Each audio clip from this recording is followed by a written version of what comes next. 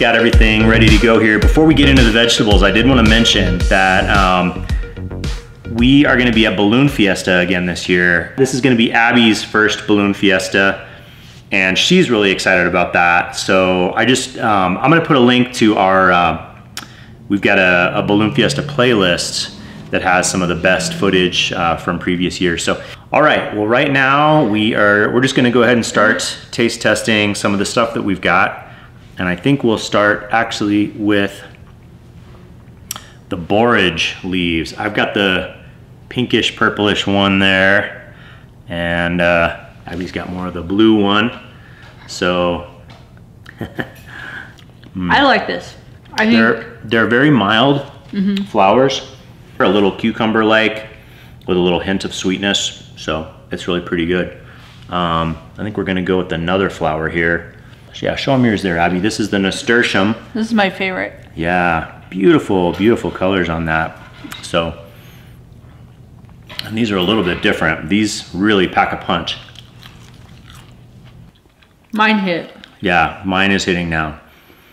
So, yeah, Okay. What do you think about that? I like it. I like it a lot. It's a real strong flavor, kind of like a radish or something like that. It has a bite. It's like going into my sinuses. Yeah, it definitely has like a bite. Horseradish. All right, what do you think we should have next? What's up next, Abby? I want to get into the carrots. You want to get into the carrots? Yeah. All right. Okay, we're gonna go first for the Kyoto Red. So that's what the inside of the Kyoto Red looks like. It almost looks like a red pepper would, you know, on the inside with that nice red flesh on the outside, kind of. But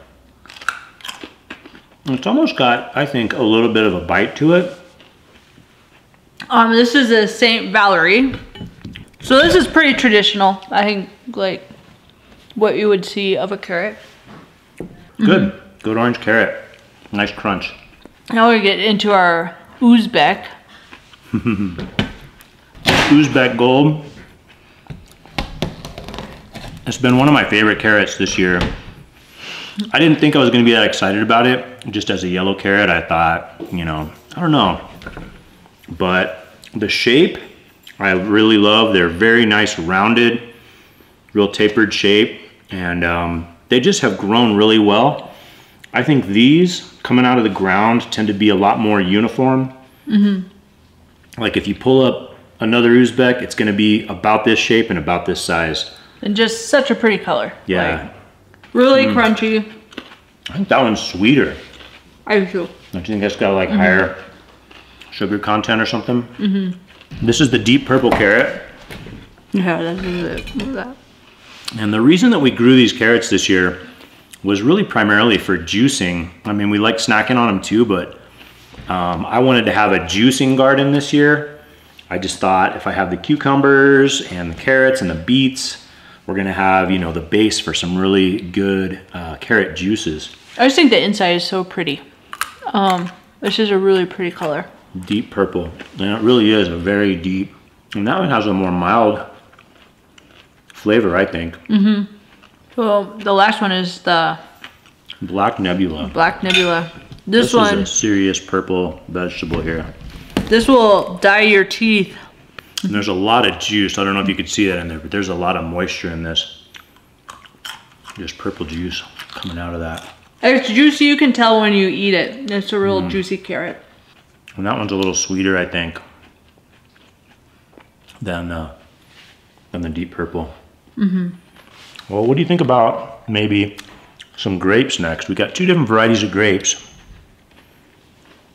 I've got a small Concord grapevine, and so we got a few of those.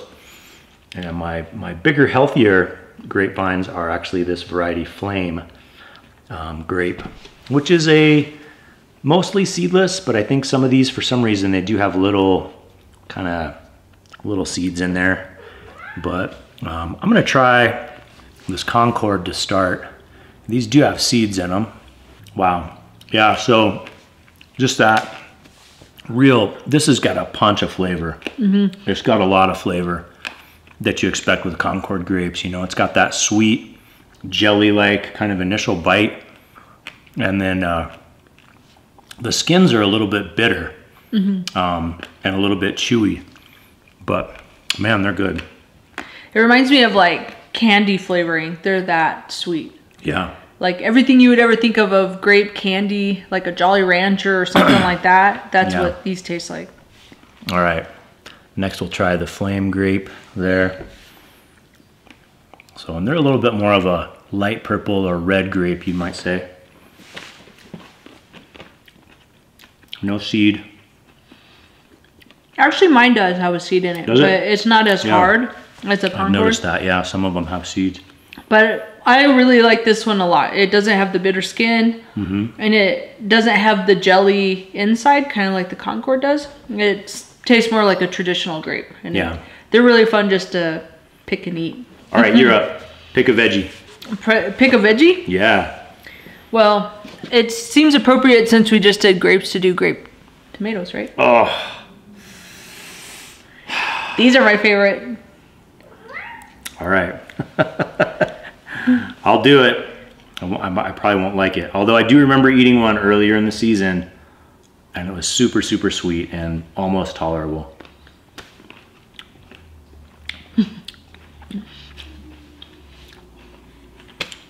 It's got a lot of sugar. It's got a very sweet flavor. It had that gush of tomato. I don't know what it is about tomatoes. Anyway, I'm not a great person to evaluate a tomato. What do you think, Abby? I think it's so sweet. It doesn't taste too much like a tomato. It just tastes like candy to me. They just are so good. They are juicy. Oh boy. But it's more sweet than it is that tomato taste. And I just think it's such a great flavor. I really like those.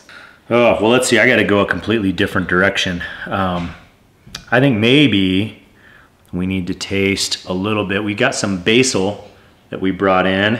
We've got 3 types. I think this is sweet Thai basil. Sweet Thai basil. This is sweet Thai basil too. Should we just do it together? Yeah.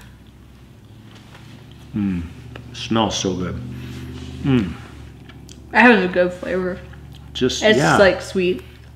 It's actually, it seems weird to eat basil, but that's actually like really good. That's yummy. Like you could just eat quite a bit of that. It's pretty mild for a basil. It doesn't have that, a lot of times fresh basil leaves are really they're just like so strong. And this has, it's strong. It's got almost like anise or anise. I'm not sure how you pronounce that, but almost like that little licoricey yeah, I can thing, actually almost like that numbing, kind of numbs your tongue a little bit. So, just love the smell and the flavor of that. All right, I'm a little scared of this one. This is just the flowers from one of our purple ball basils. I think this is going to be, the leaves are so compact.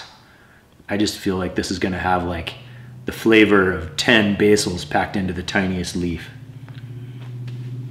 They're strong. It's way stronger than the last one we had, this sweet Thai. This one is what you would think basil would taste like. Yeah. Still a good flavor though. Purple ball basil. So on our last one, this is one of my favorite basils that I've grown so far. Although I think that Thai sweet basil might actually take the cake. But this is cinnamon basil. And it just smells like cinnamon.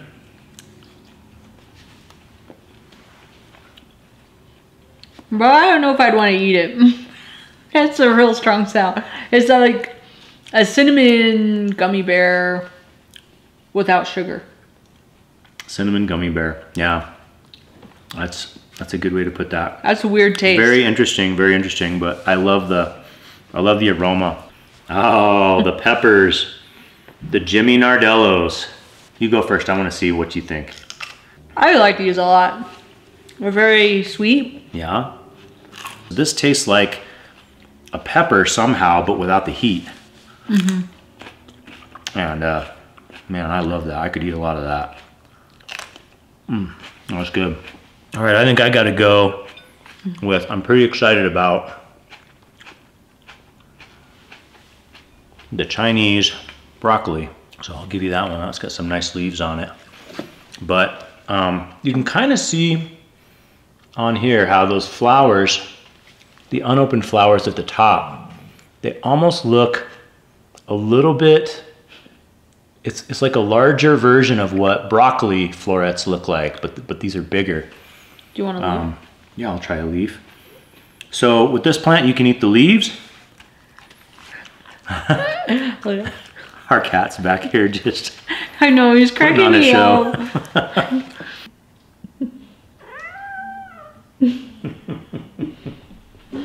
What are you doing? Yeah? What are you doing? Elliot. You can eat the leaves, you can eat the flowers, you can eat the florets, you can eat the stems. This is so good. This is a high value to me. I think I want to grow this in the future and try to use this and incorporate this more into my diet. Good. You could put this on like a fresh green salad. You can put this in a stir fry. You can eat this fresh out of the garden. Just pick part of it and eat it while you're out. We had it in a stir fry and it was really good. Yeah. And the bigger leaves, they're just strong. You can just tell that it's just Yeah. very calcium packed. Mm-hmm. It was really good. Yeah. Well, should we do some, whoops. Try the onion? Onion taste test. All right. So the onion, it's a little purple onion. Really good. Woo! Really hot. Yeah, that zings you when you're just eating it raw. And really flavorful. Yeah. And the green onion. Woo! We may have to take a commercial break. That was brilliant. We're like, let's just eat an onion and film it. Woo. So anyway, I like onions, but that was gnarly. Maybe get into the cucumber to help mellow it out. There you go, there you go. All right, the cucumber. So look at this thing. Beautiful, beautiful yellow lemon cucumber. All right. The smell of it is like a strong cucumber. And it's green inside. That mellows out that onion flavor right away. Good idea. Yeah. And it's good. I mean, it's got a real mild cucumber flavor. Nice crisp bite to it. You know, that outer skin just has a nice crunch. It's a good flavor. Mm-hmm. We're down to the beets. And I don't know what variety. I know one of them is Chioggia. I think this one's Chioggia. And I don't know if this one is Ruby Queen or Deep, was there one called Deep Purple or Detroit Red? Detroit Red. Detroit Red, Ruby Queen. Ruby Queen. And I don't know, I can't remember. But anyway, we'll cut into them here and kind of see what we get, all right? Yeah, that's the Chioggia. Really beautiful pattern inside of just kind of almost like red and white circles, pink and white. looks like a face, doesn't it? So, yeah. Yeah. Yeah, beautiful color. And that's got a real sweet initial taste. I think just, you know, I mean, a lot of people don't like to eat beets, especially just fresh out of the ground, and I would probably be one of those people. But this beet, it's just very sweet, and the beet flavor is real mild. Mm-hmm. I like that a lot. Tastes like candy. Yeah, I mean, that's crazy. Mm-hmm. And all the pigments you're getting with that. So these have been fun to juice. So what do you think about this one? I think this is going to taste very beety. Yeah. So we'll end on a strong note. But one thing I will say about the juicing garden that's been good this year, we've been able to juice these root vegetables, but we've also had We've done a root roast with the beets and the carrots. That one's not too bad either. No, it's not. That's really sweet. That one might be sweeter than the other one. I was thinking the same thing. Wow. Man, I need to start eating beets. That's good. Wow. We appreciate you guys following our channel. And I really do hope that you will follow along and check out our Balloon Fiesta content, which will be coming out in October. So thanks for watching. You guys take it easy, and we'll catch you next time. Make sure to like, comment, and subscribe. Oh, yeah.